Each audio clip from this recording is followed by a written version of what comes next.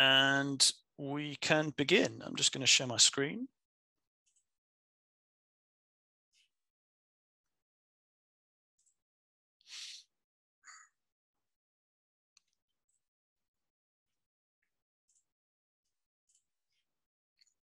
All right, give me a nod if you can see that presentation. All right, fantastic. So here we go. So welcome everybody. I am Steve Shaw. I'm the director and founder of Power for People. We are a campaigning organization trying to help stop climate change. We focus on energy. As you may know, we want to see the UK transition towards 100% renewable energy as quickly as possible. And this is equally important, we want local communities to benefit. We want people to see benefits directly. This is vital. I founded Power for People back in 2017. My background is in campaigns just like the one we're going to talk about this evening and the one we're running, trying to get regulations or the law changed. And I worked on the Climate Change Act and a number of other successful pieces of legislation that went through Westminster and did quite remarkable things. So I know that this works. I know how these kind of campaigns work and can succeed. So that's briefly me. But as I said, I also have the team with me this evening. And so what I'm going to do is just hand over to them. They're each going to just briefly tell you about their roles within the organization. Rupert? Thank you very much, Steve. Hi, everyone. My name is Rupert. I am the Campaigns and Engagement Officer at Power for People. I've been there for around 2 years now, and I help coordinate our coalition of organizations and local councils, and I also help with MP engagement. It's lovely to see many of you here, including some familiar faces and names. And yeah, thank you very much for coming. Hi guys, I'm Heidi. I'm the Fundraising and Campaigns Officer at Power for People. So from the title, you can probably tell the majority of my time is spent raising funds so that we can keep pushing to see the bill made law and deliver activities like this evening's. Actually, just a point on fundraising, I'd be remiss not to mention it now. The campaign is solely run on the generous donations of individuals and charitable foundations who share in our ambition. We have a full list of those funders on our About page on our website, but you can also donate to support the campaign on our website under the Take Action tab. We'd really welcome and really appreciate any donations if you are able. I just wanted to address that now because we've had questions on that in previous webinars. Looking forward to this evening. Thanks, Heidi. Karina?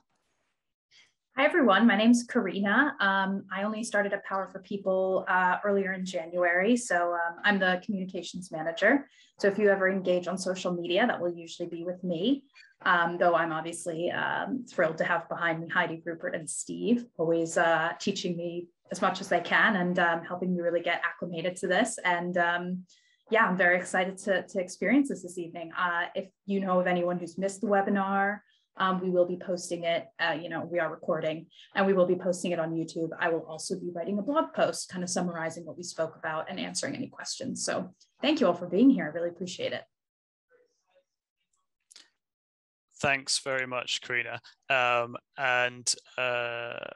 Yes, a great team we have.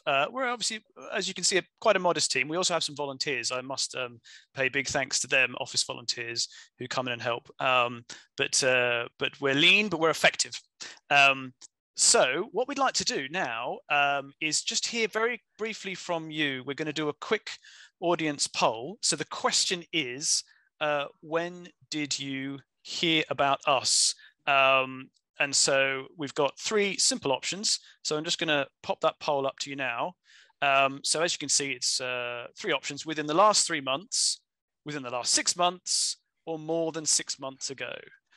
So if you could just click one of those, that'd be great. Just give us a little sense of what we're looking at here. Oh, okay, everyone's answered it already. Fantastic, so quick. Okay, so there's the results. All right, so 69% of you have known us for more than 6 months. That's great, but yeah, a reasonable number as well more recently. Interesting, great to see. Okay, thanks very much for that.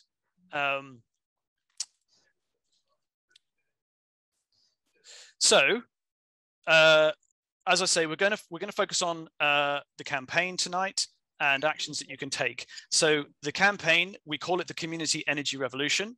I'm going to be quite brief because I'm going to assume that you've got a good idea about it in general. But just as a brief overview, what is the problem we're trying to solve? Well, in the UK, there is a huge amount of potential for more community energy schemes, for more community energy generation. And just to give you two numbers that really well summarize that, at the moment we have about 300 megawatts of community energy generation across the UK. It's not very much, it's about 0.5% of all the UK's electricity generation. And the potential that we're told from various studies and so on that it could be is 6,000 megawatts by 2030. That is a 20-fold potential increase. So huge potential that is currently being blocked by rules, regulations, and the energy system. The solution is the bill. It's not the only thing that could help, but what it would do, allowing community energy schemes to sell their power directly to local customers, so we could become the customer of a local energy provider that was community run. That would then go a very long way in terms of realizing that huge potential. And so that is what the local electricity bill does, reforming rules, not about subsidies. It would reform the rules and allow that local supply to happen. So I'd like to give you an update on where we are at. Campaign's been going for a few years now. These campaigns take a while, but progress is good. And I'm probably going to thank you a few times this evening, but I'll start with a thank you, because progress is because of the efforts that everyone has been making individually on the ground and in its groups. So, if you've done anything, you've led to this, to the situation we're at now. So first, the support, 290 MPs in Parliament. That's very strong cross-party. Amongst those, 117 Conservatives, 106 Labour. So very strong cross-party support among them. To give you an idea, that's getting close to half the House of Commons. Half the House of Commons, 325. So it's going well, because it's got impressive momentum there. 100 councils, by councils I'm talking about local authorities and county councils. That's about a quarter of all the UK's councils. So that is promising. That could be a lot higher, and certainly needs to be, but that is going well. Been a little bit of a delay there because a lot of them are very, very caught up with the pandemic, and now are freeing up more. So we're seeing that momentum pick up. We have a big coalition, lots of national NGOs, industry organizations, charities, etc. All the big environmental organizations you would recognize, many others, all helping. I won't list them now. They're all listed on our website, as are the MPs and the councils I've just mentioned. And also lots of local and regional groups, which is fantastic as well, very helpful. Rupert mentioned how that's one of the parts of his role. So if you're from one of those groups, welcome especially to you, and thank you so much for being involved in that way. And then I put Keir Starmer there, and it is quite notable that Keir Starmer formally and publicly supported the bill just before Christmas. He joins obviously lots of MPs in his party, including a whole bunch of his shadow front bench colleagues, and also it's obviously not just the Labour Party. It's now Green Party policy. And it's also Liberal Democrat Party policy. So we've got strong support there. Secondly, talk about more recently debates that we've had, particularly a debate that was held in Parliament focusing on the bill at the end of November last year. This was a really well attended debate. These kind of debates usually get a small number of MPs. There was about 15 there. A lot of the lead sponsors of the bill were there. And the purpose of these debates is basically to really push the government and make the government see that MPs are really interested and keen on an issue. And so they use this opportunity to push the energy minister, it's called Greg Hands, and to engage more with the campaign, to meet with us, which is something we'd not yet done. and basically just to put more pressure on the government. We need government support. Now, this was not the only debate. We've had several other debates going back over the last couple of years, but this was a very, very good one. It went very well, and we got what we wanted. The minister said at that debate in his response that he would meet with us, and indeed that's now happened. So I met. So this is the latest, the absolute latest for you. I met with Greg Hands last week. It was myself and 4 of the MP co-sponsors of the bill, including David Johnston, Hilary Benn, and Vera Hobhouse. And Greg Hands had 4 of his Whitehall civil servants with him, experts on the government policy side.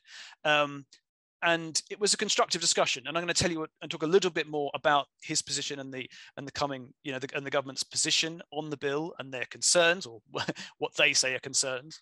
But it was constructive. It was another step. And he asked that his officials, his civil servants, continue to meet with myself and experts from the campaign to try and figure out a way that we can all agree, because ultimately we will need government support. So it was another step forward. It was very, very encouraging. And just to give you some context as well, this is not usual. There are obviously lots of wonderful campaigns and initiatives happening around the UK. And to be able to do this, to be able to meet face to face like that with the minister and their civil servants, and get a commitment like that, is hard to do, and it shows how far we have come, and it shows that we've got real promise here of actually achieving something. So let's talk exactly about the government's position, because this is getting really important now. So this is a summary of what they are saying about the bill and what we're trying to, the change that we are trying to make. So just to remind you, what we're trying to do is create the situation where community energy schemes could sell directly to local customers, because that would then make more of them viable. So whilst on the surface that sounds quite simple, it's obviously quite a substantial reform to the rules that govern our energy system at the moment. Completely doable in our view, but nevertheless substantial. So the government's position, and I'll go through each of these and tell you why we think that the government's arguments are unfounded. So first, the government say that there's existing mechanisms and funds. So they talk about the ability to be licensed and sell locally already, and they talk about various funds that they have, such as the Rural Community Energy Fund, and there are other government funds. These are subsidies essentially that they mention. They mention the Levelling Up Fund, for example. And if you watch the debates that I mentioned back in November, the minister mentions all these things. So in terms of existing mechanisms, they're actually right. It is possible to be licensed to sell energy locally, but that's not the problem. The problem is that the costs involved in doing so are immense. And so whilst it's legally been possible for a long time, all of the suppliers we have operate at national scale, and not a single community energy scheme has local customers. It's just too expensive. So it's not about the fact that there might be an ability to be licensed. It's about the fact that the rules make it impossibly expensive. Interestingly, the minister actually acknowledged this point. So the government's position on this is a little garbled, but nevertheless, you will see potentially, particularly if any of you have Conservative MPs who haven't backed the bill, you will see potentially when they message you, they might say that, and so it's no consequence. In terms of the funds that exist, to give you an example of the Rural Community Energy Fund, it only applies to England. It's existed for over 6 years, but the community energy sector has seen almost no growth in 6 years, and obviously way below that enormous potential that I talked about. The government report back in 2014 said that by last year, there could have been 3,000 megawatts. So there could have been a 10-fold increase, and there hasn't been. So to then point to a fund like the Rural Community Energy Fund and say, oh, well, we've got this fund, so isn't that great? I mean, the evidence is so abundantly obvious that the fund is not realizing the potential, and it's reform that's needed, reform of the system. Now, of course, we welcome, if there's public money available. But then the government also pointed to these other funds like the Levelling Up Fund. The Levelling Up Fund is for a whole range of things. And we know examples, perhaps some of you know, where community energy schemes or potential ones have tried to apply, have not been successful. So to point to these funds and say, you know, they're going to solve it is wholly inadequate and a little bit laughable, to be a bit blunt. Second thing the government say is that oh well, the bill will create distortions in the market. You're trying to, because you're trying to change the market rules. Well, that's gonna essentially kind of mess things up from how they are.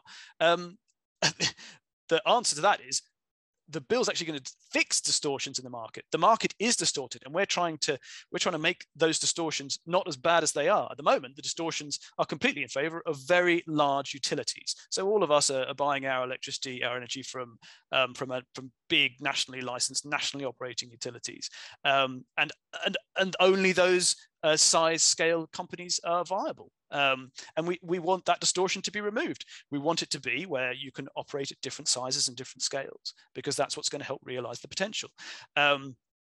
So again, to talk about market distortions is spurious. And again, the government's position on this is a little garbled, because the previous energy minister acknowledged that the rules that run the energy system have hardly changed since the 1990s anyway, and are in major need of reform.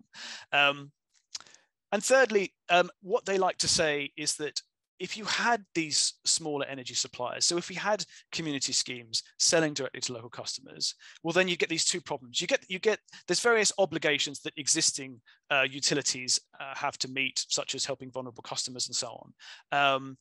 There's certain ones to do with helping people in fuel poverty. There's a requirement to insulate homes, things like that. And also that then these smaller suppliers, they'd be avoiding costs. And of course, we have to pay for things like the grid. So you can't have suppliers avoiding costs. Who's going to pay for the grid? Who's going to pay for the infrastructure, the wires, etc.? Now, with regards to the first one, it on the surface might seem reasonable, but it's completely addressable. It's completely possible that a non-national, a smaller supplier could meet obligations. There's the price cap, for example. There's no reason why a smaller supplier couldn't implement the price cap. There is also no reason why they couldn't insulate local homes.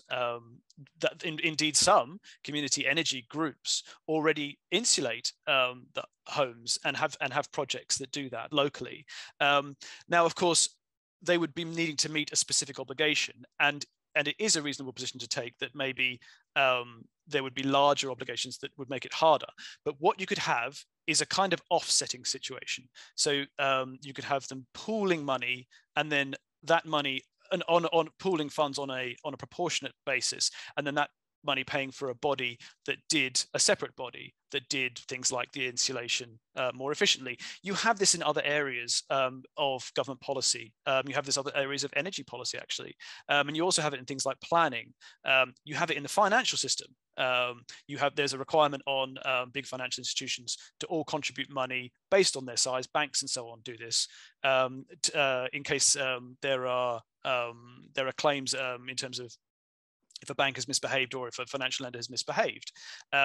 So the policy principle is there. I actually put this point to the minister and he accepted it. So the possibility is there, but we're probably going to need some kind of a pooling mechanism or something like that. And then finally, the government's position on saying that, oh, well, these smaller new suppliers, they'd avoid costs.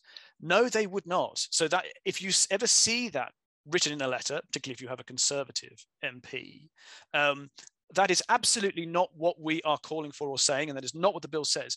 Of course, costs must be paid for. We are talking about proportionality.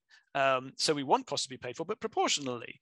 Some of you might have heard of my van analogy. If you have a delivery company and you are small and local and you have one van, you are paying for the road tax and the fuel duty of that one van. And if you have a massive national delivery company, when you have 1,000 delivery vans, you're obviously paying a lot more road tax and fuel duty because you've got 1,000 vans. It's actually quite a good proportionate system. There's no reason that it can't be applied here, and it is what the bill seeks to do. So, and that is the government's position broadly. I would add one thing to this. There is a good set of points and principles that we and the government agree on. We agree that there is enormous potential. They accept everything I said earlier about that. They have said that costs are a barrier, so that's great. And what they've also said is that not only would realizing that huge potential for more community energy schemes, energy generation, would obviously be good directly for things like reducing greenhouse gas emissions and renewable generation. It's got a lot of knock-on benefits. There will be knock-on social benefits, local economic benefits, more skilled jobs, etc. So there's more and more common ground, and I say more and more because that point about costs being a barrier, that's new from the government. The government didn't concede that until that debate that happened in Parliament back in November. So again, we are making steady, step-by-step progress and headway all the time. Talk about the pathway to success. So we are definitely in a situation where we can succeed now. It doesn't mean it's easy, and it doesn't mean we're close, but you can really see the promise. I mean, the most obvious number is 290 supportive MPs, nearly at half the House of Commons, particularly now with Keir Starmer coming on board, so potentially a lot more Labour MPs coming on board. So we need to get a House of Commons majority. And in my experience, and as I said, I have worked on a number of other campaigns that got laws through Parliament, such as the Climate Change Act, the Doorstep Recycling Act, that is why we all put out our weekly recycling collection, for example, and others. We always got substantially more than half the House of Commons. So usually we were getting up to around 400 supportive MPs at the point at which we got the success we needed. And that is because whilst technically, of course, you can always win a vote on a bill if you have exactly half the House of Commons plus one, it doesn't really work like that, because you need government support. Government does have a lot of control over Parliament and the way the timetable in Parliament works. And so, excuse me, we'll need more MP support way beyond half, which I believe we absolutely can get. The second thing is the type of bill that it's going to then be. So at the moment, the bill is a backbench bill called a presentation bill. So it will never actually see a debate and a vote. That's just the nature of how it works. But what we'll need to do is get the bill introduced as either a ballot bill or a government bill, because those are the only two types of bills that get time for debate and to be voted upon. So the only two that actually have a chance. The chance to introduce a ballot bill will be coming up probably in May. We've got to confirm this actually, because there's been some strange announcements to do with the parliamentary timetable, but probably in May. So heads up on that. But the other way would be if these negotiations with government went well, as they have started, then it may be that the government actually, agrees, and it goes through as a government bill. Although that doesn't mean it's the end of the road, because we'll need to make sure the government bill is actually is what it needs to be. That's how the Climate Change Act went through in 2007, and it was it was quite an adventure, but in the end it all went well. We also need to improve the bill. At the moment, it's short. It's only a page long. It contains the principles, and there's going to be details needed to be added. Those points I just mentioned about ways that we can address the concerns from the government, whilst we've obviously got the answers there, or at least we certainly think we do there, the detail that I talked about there will need to be included in amendments. It might not be exactly what I just said there. It might be something better or different, but we're going to have to make the bill more detailed. So if any of you have looked at the bill and thought, hang on, this is a little bit, this is a bit short, how's this going to work? That's because at the moment, it's still the principle that we need to push. And it's only when we get that majority support that we can start getting the detail in and getting the detail right. By the way, these 4 points are not necessarily in chronological order, as you might have already realized. But yeah, ultimately, it is government support we need, and we are getting close. So another quick poll before I start talking about the real meat of this evening, or corn, perhaps, if you're vegan. We just want to hear if you've written to your MP already about the bill. So a quick poll coming here. If you could please participate. So we've got 3 options. So it's either yes, and then there's 2 no's. So it's no, but you have written to your MP about something else at some point in the past, or it's no, you've never written to your MP about anything. All right, nearly got everyone in.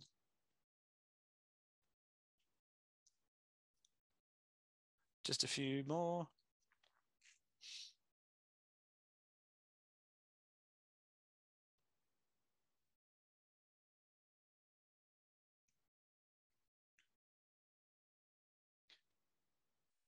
Okay, few stragglers. All right, I'm going to end it now.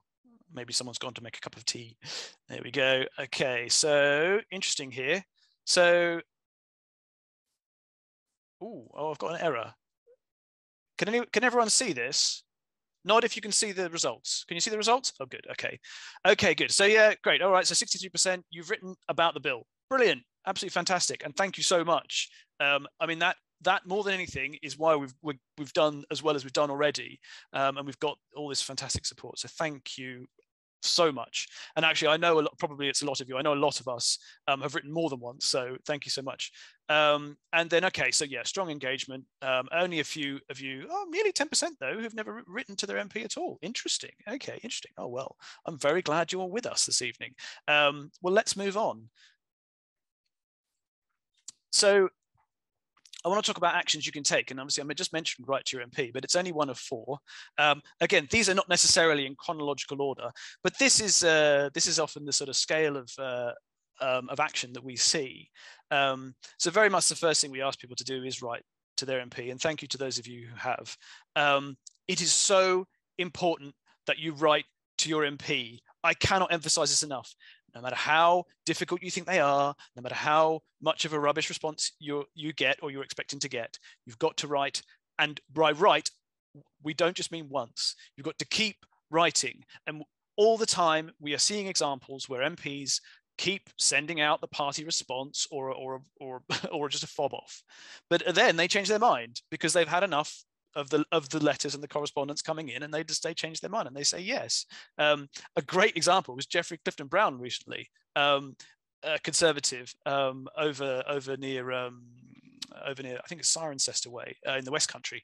Interestingly, my sister is one of his constituents. She could not believe that eventually he said yes, but he said yes. It works. And even if it doesn't work in terms of your MP saying, all right, I will support the bill, it's still helpful, because if it comes to a vote and they might think again about voting against it, or they might be chatting to their colleagues in the corridor saying, well, yeah, no, I've just continually had messages about this.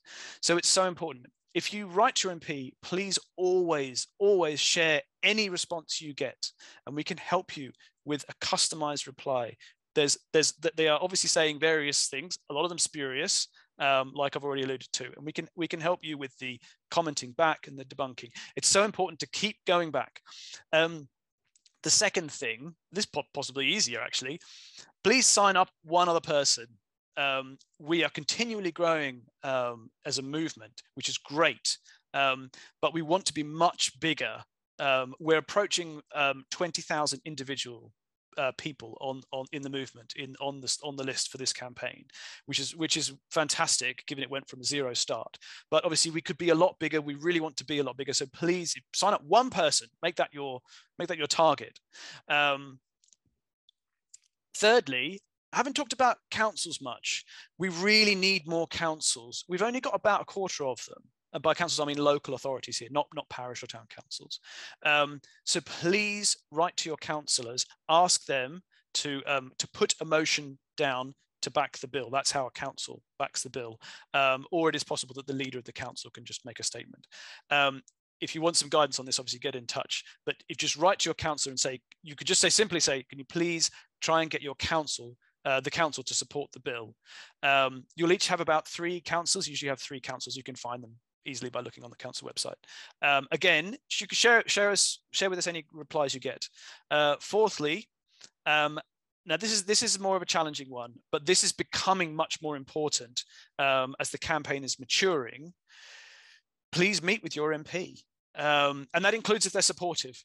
In fact, it's possibly even more important if they're supportive, because we're going to need them to commit to doing more to promoting it in Parliament. I mentioned that debate we had in November last year. That only came about because of the really enthusiastic, supportive MPs that we've got. They have to make quite a bit of extra effort to put in and raise debates like that, and then turn up to them. So please go and meet with your MP.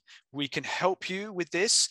If you've not done it before, Don't be intimidated. On lots of campaigns I've worked on like this, lots of people have gone and met their MPs for the first time. It's really not that hard. You don't need to be some kind of expert. It can be a very simple, short thing. I promise you, it will be a positive, engaging experience. We will help you along the way. We can connect you with others in your constituency if we have any other supporters, which we very likely will. So if you want to go on a group, or you can go on your own, it doesn't matter, but please do it. It's becoming much more important because if you forgive the expression, particularly if there are any MPs listening, the low-hanging fruit has passed. You know, some of the MPs who are now not yet backing it are the ones who obviously probably had quite a few letters already. And, you know, it's getting to the point where maybe a visit from a constituent or a group of constituents will kind of raise their eyebrows enough to think, actually, yeah, I really, you know, I've just put that off too long. Right, what is this thing? Oh, okay. And you might think, what, you know, all that lobbying and they still haven't fully engaged. They're very busy. And it's remarkable. I've seen this many times, and it is weird. You think, well, why is an MP, you know, why after 10 letters they didn't back it, but then in the 11th letter they did, or the 15th letter they did, but they're all different, and you're just going to keep going until they say yes. So they're the 4 key things you can do. Now, I'm going to go into a bit of detail about how to engage with your MP, and it'll hopefully give you an idea of the nuance of this all. So we've got 3 categories here, as you can see. So the first thing, of course, is your MP supportive already, or are they not? You can quickly find this out by looking up the list on our website. If they're supportive, what you're going to be asking them is different to if they're not. Oh yeah, and perhaps I took it for granted, when you write or engage with your MP or councillors in any way, always have a single specific thing you are asking them to do. Always, always, always. If you're asking them to help with something and that's literally all it is, they'll probably just say, oh, absolutely, I will. And you've kind of got nothing. Always have a specific ask. I think that's why we are so effective. And the campaigns I've worked on in the past have been effective, because we've always pushed that specific ask. So if they're supportive, you need a specific ask. Obviously, if they're not supportive, it's pretty straightforward. Will you back the bill? Although there's some nuance within that. But let's just talk about supportive MPs first. So if they're supportive, then it doesn't really matter what their position is. Backbench, shadow front bench, government front bench, or they won't be government front bench. You'll need to ask them to do something more. And the best thing at the moment for you to ask them to do is to take it up as a ballot bill. So you remember I talked about ballot bill being one of the ways that we can actually see success here. They will have the opportunity to put their name into the ballot, as it's called, literally like drawn out of a hat. As we say, we think it's coming up in May, although if it's not, it will be soonish after that. And this is a great time now that we're approaching half the House of Commons in support, to get the supportive one saying, yeah, okay, if I'm drawn in the ballot, I'll choose this bill, because they can only pick one bill. Unfortunately, there's only a very small number of MPs who are drawn. So the more who say, yes, yes, I promise, if I'm drawn, I'll take up this bill, the better. So that's the thing to ask them now, if they're supportive. It doesn't really matter as well which party they're from, because they've backed it. And so that's great. Although you might want to mention, if they're, say, a Liberal Democrat, you know, oh, really great to see that you know, your party's, you know, backing this as policy, or indeed if you're in Brighton, it's Caroline Lucas, the Green. If your MP is Labour, then great to mention how the leader, Keir Starmer, is now backing it. Really pleased about that, because I think a lot of them don't quite realise that, despite our information. Oh, and if they're a Conservative, good to mention how there are 117 Conservatives backing the bill already. So they sort of feel like they're amongst colleagues and amongst many. And that, by the way, has raised eyebrows all over the place. Bit of a tangent, but just so you appreciate. The minister, that was the one point the minister really, really said back when I met him. You know, gosh, it's quite remarkable, isn't there? There's so many of our backbenchers backing this. This does not happen very often. I've had renewable energy lobbying groups get in touch with me and say, how on earth have you got over 100 Tories backing this? This is incredible. We work for months, years, to try and get a dozen Tories to back a project or a request and we can't. How have you done this? So, you know, it's worth mentioning if your MP is Conservative. It's worth mentioning. Now, let's talk about if they're not supportive, because this is probably a bit more of the interesting category. So then the first thing is, are they a backbencher? For those of you who aren't aware, the backbenchers are the ones who don't have a formal role within their party. If they're a Conservative, they won't be a minister, so they won't be on the front bench. When you see Prime Minister's Question Times, it is literally physically the front bench where they sit. So you're a member of the government if you're a Conservative and you're on the front bench. And then all of the opposition parties have shadows to those positions on the front bench on the other side of the House of Commons. So obviously that's where Keir Starmer and Angela Rayner and similar sit. The official opposition is the Labour Party's shadow front bench, but actually all of the opposition parties do have shadow front benches. It's less of an importance when they are not a Labour MP. So whilst the Liberal Democrats, for example, or the SNP, they have shadow front benches, the way that they behave, particularly with regards to supporting a bill like this, is really not. It doesn't. They wouldn't give it as a reason to not be supportive. So if your MP is a backbencher, then there is no reason at all that they will not support this.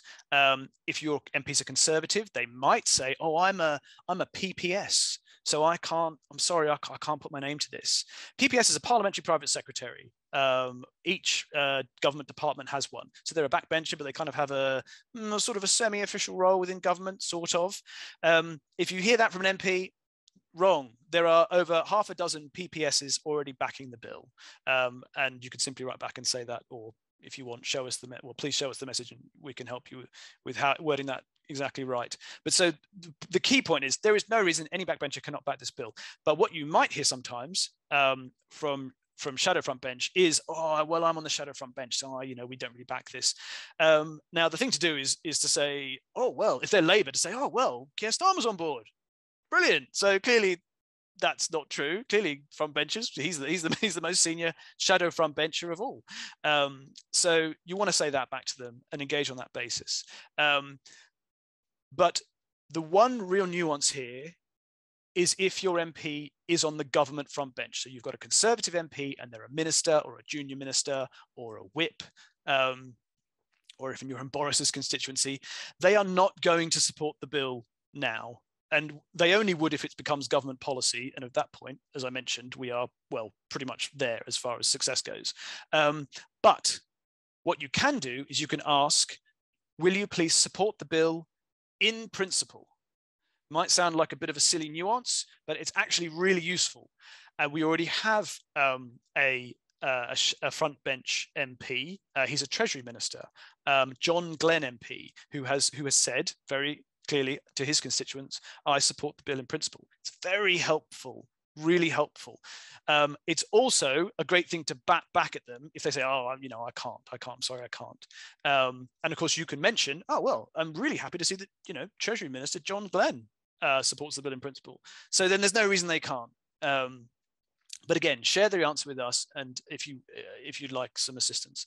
Steve, I'm just going to jump in now before we move on to party. We've got about 14 minutes left and we've got lots of questions. Oh dear. Which I think we're going to have to do as a rapid fire last 15 minutes. So yeah, if you want to address the party bit, I think that could be helpful, and then we'll move on. I think I've addressed it enough. Yeah, I've gone on a little too long. Apologies, everyone. Well, let's go. No, it was good. It was good. I hope everyone else has been enjoying it.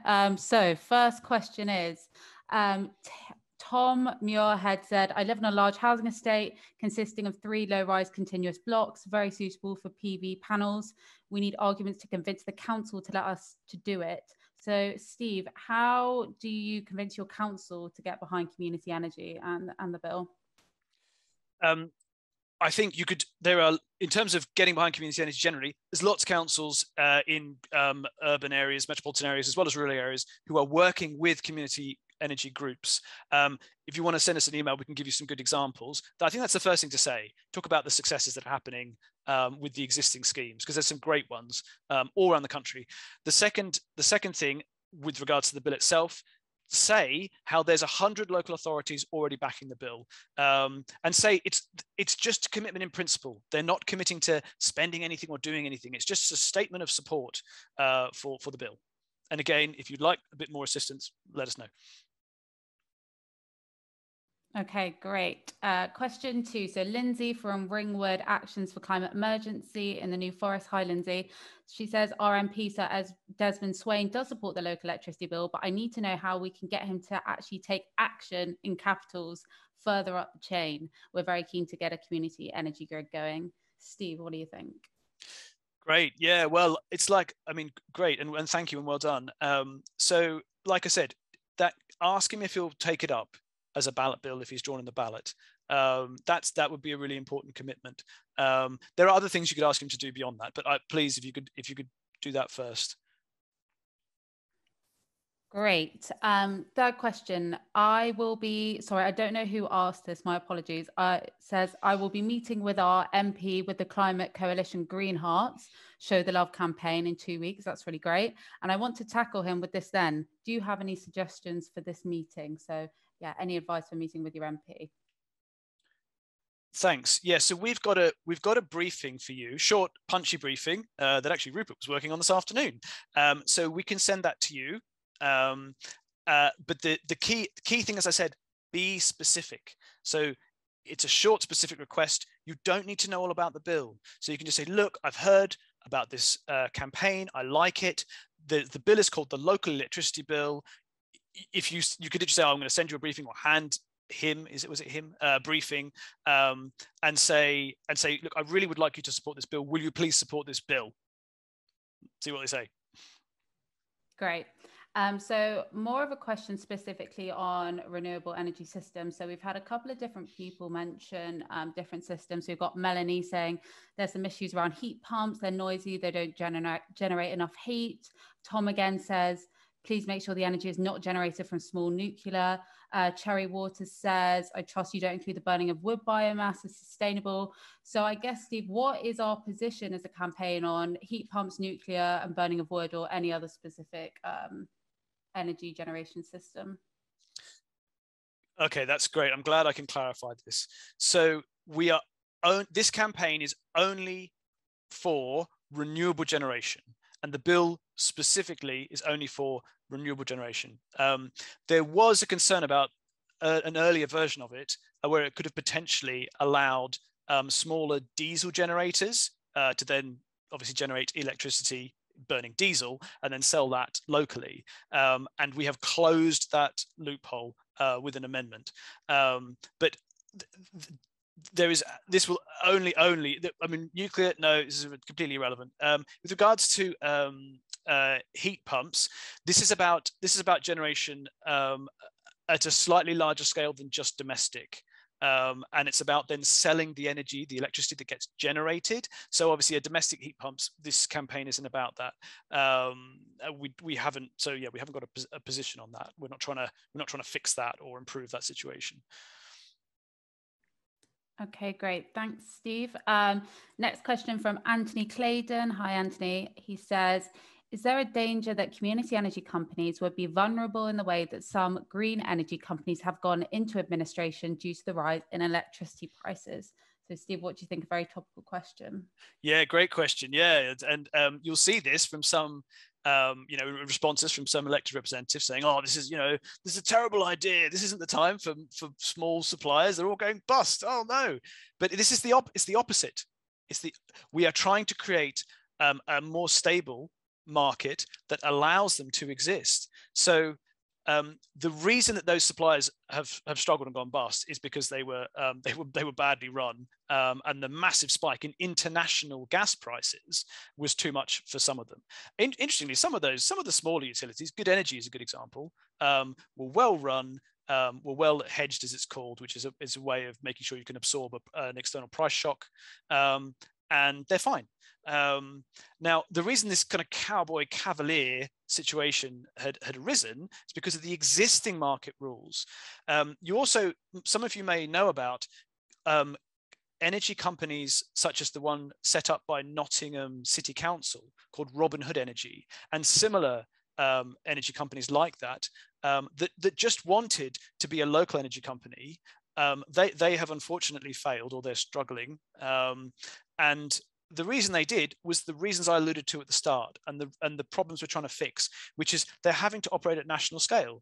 they're having to sell to customers all over the country when they don't even want to, because of these enormous costs involved. It only works at the moment if you are a national supplier, if you're a massive national utility. So we're trying to create a stable situation. If we make the cost proportionate, then we actually create more robust, resilient market structure. Also, of course, we increase the mix of renewable generation, and it means we have less reliance on imported gas, which is the big thing that has knocked a lot of these companies out of business. Okay, great, Steve. Thank you very much. Super quickly, and I'm not even going to mute myself. With the question on wood biomass, burning wood biomass, what do you think about that in terms of the campaign? So we want it to be renewable generation. Is wood biomass renewable? That's contentious. It's not the intention that something like that succeed. At the moment, it's a grams per megawatt hour, grams of carbon emission per megawatt hour that sort of tries to close the loophole. I'm not sure that is the best way. I mean, I think what's going to be needed. Remember how I talked a little bit earlier about we're going to need to add detail in, improve and amend the bill. And I think what's going to be needed is just a real clarity on the exact types of generation. So we obviously want solar, wind, hydro. So yeah, you have to take an assurance from me. And remember, ultimately, I can't literally control what the MPs decide, but it's not going to be about promoting anything but renewable generation. That is, and it can't be contentious either, because I mean, I know what power stations like Drax are doing in terms of biomass, and we can't have that. Okay, great. Thanks, Steve. So we've got 6 minutes left. So we're going to try and squeeze in as many as we can. So let's get a question. It's Anthony Clayton again. Could a community electricity company feed directly into homes via district heating network rather than via the grid? Steve, what do you think?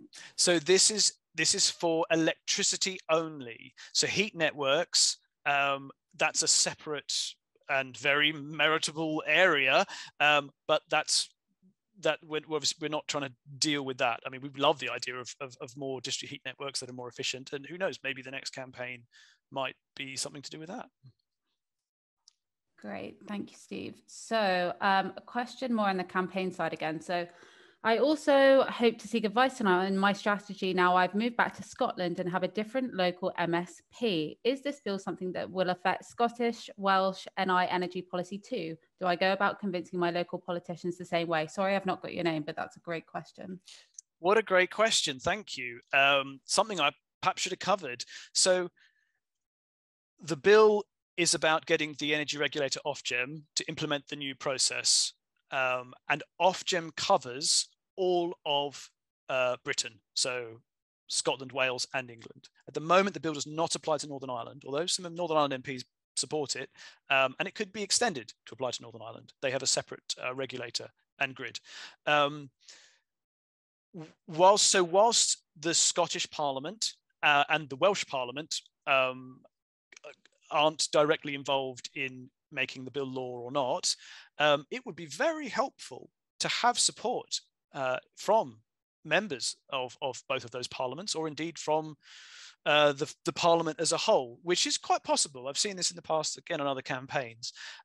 So it's a bit like writing to your council and asking them to back it. You could ask your MSP or your member of the Senedd, if you're in Wales, to please support the bill. And it would be great to see any correspondence you get back on that. Thank you. Okay, great. Thank you very much. I believe that's that was a question from Jane May Morrison. I think that's, apologies if this is wrong. I think that's the Jane who featured in our Community Energy Leaders video. So great to see you, and thanks for your continuing support. So next question from Jonathan Horsfield. Recently heard about Energy Local CIC/local energy clubs, but as yet don't understand the details of how they operate, enabling local generation to be sold to local people. Can you explain this scheme and how it does/doesn't relate to the local electricity bill?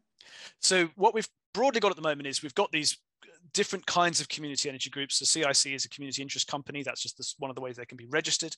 A lot of them, not all of them, but a lot of them actually have some generation. So it's maybe some solar panels in a field, wind turbines, a hydro unit in a river. They've got funding together, maybe crowdfunding or loans, investment. They've got the funding together and they have built that generation, which obviously is great. And they then obviously need to sell the electricity, the power they're generating. And what almost all of them do is they have a contract with a big nationally licensed utility. And they sell it for, well, it varies. It was about around 5 pence per kilowatt hour. It's a bit less than that now, often, but it's that kind of level. We, as domestic customers, buy our electricity from big licensed utility like British Gas or E.ON or EDF or Good Energy or whoever. And we're paying at the moment, what are we paying? 19 pence per kilowatt hour? Some of us now, more even. So we're trying to create a situation.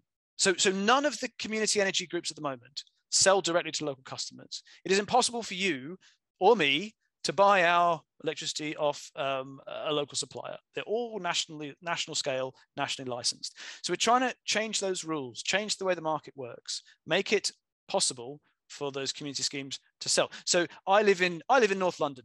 In the future, if we can get this bill through Parliament, there might be a North London community energy cooperative, and I could become a customer of theirs. And then when they're generating, obviously that's where my electricity is coming from. It's all going across the grid. We're not talking about new wires here. But then when they're not, then I'm just, they're sourcing my energy from another wholesaler from across the grid, or it could be a bit like, the way we buy groceries. You don't have a contract to go and buy all your groceries from Tesco, do you? So it could be that you just, when the local generator is not, you're switching back to your big old national utility. There's various ways to deal with it, but the key thing we've got to achieve here is that you can buy directly from a local supplier. It's completely doable. Okay, great. So it's actually 8 o'clock now. We do have some questions we've not got to. If your question has not been answered, we will be answering them after the webinar. We've got some specific questions on Ofgem's consultation on business plans and the smart export guarantee, which we will get back to you on. But one more question. I know it's 8 o'clock, but I think it's quite apt. Diana Simpson wrote to my MP, Mary Kay Foy, Labour, on this and received no reply. So Steve, if you received no reply, what do you do? Okay, so this is a great question to end on. MPs are our elected representatives. They are our democratic servants. They are meant to serve us, not the other way around. We have a very powerful deferential culture in Britain, and we need to try and shake it off. They are our democratic servants, and it is wrong that they do not reply if you have sent, as long as of course you've been polite. Do be polite. So what to do if they haven't replied? You must persist. Please persist politely, but please persist. And I promise you it works. Write again and again. Ask to meet them. Get others to write in the constituency. Don't give up. Some MPs are good, but some MPs, they just want you to go away. Don't give them what they want. Great. Thank you, Steve. I guess that will let you to finish up the webinar now. Great. So I just want to re-emphasize one more time, if I haven't conveyed it already, we need you to please keep taking action. We have come a long way. This is winnable, and it looks like it can be achieved, maybe even this year, which would be fantastic. But we need you to please keep taking those actions that I talked about. These campaigns only succeed through action. I know it might not sound like the most exciting thing to write another letter, but it works. Please do it. And please meet with your MP as well. Please push your councillors. I've done it. I'm going to keep doing it. My MP's a Conservative minister, so I keep giving him a real hard time. And he's probably getting very annoyed, but I will not give up. So please, I can talk till I'm blue in the face, but it won't make any difference what I do in the office here unless you all help. So please do help. I want to mention one more little other thing. Heidi mentioned how we're funded, but we are going to start something new in probably a few weeks' time, which is we're going to be asking if people can give a regular donation, and you'll be receiving that soon. If you feel what we're doing is good, then it would be great if you could please do that. And we run off donations from individuals and grants, trusts, foundations only. So look out for that. Thank you so much for joining us this evening. Thank you for the great questions. Apologies, I went on a little bit too long. I wanted to have a bit more time for questions. Hopefully we'll have another one of these once we've got another exciting update for you. And keep campaigning. Thanks, everyone. Thanks, everyone. Thank Have you, a great everyone. evening.